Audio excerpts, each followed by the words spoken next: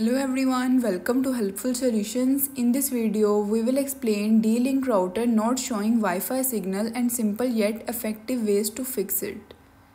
Number 1. Restart devices. Power off your router and the device you are using to connect, wait 30 seconds, then power them back on. Number 2. Check Wi-Fi settings. Ensure your device Wi-Fi is enabled and not in airplane mode. Number 3. Verify SSID broadcast. Access the router admin page via this or this link. Log in and navigate to settings, wireless and then advanced settings. Ensure SSID broadcast is enabled.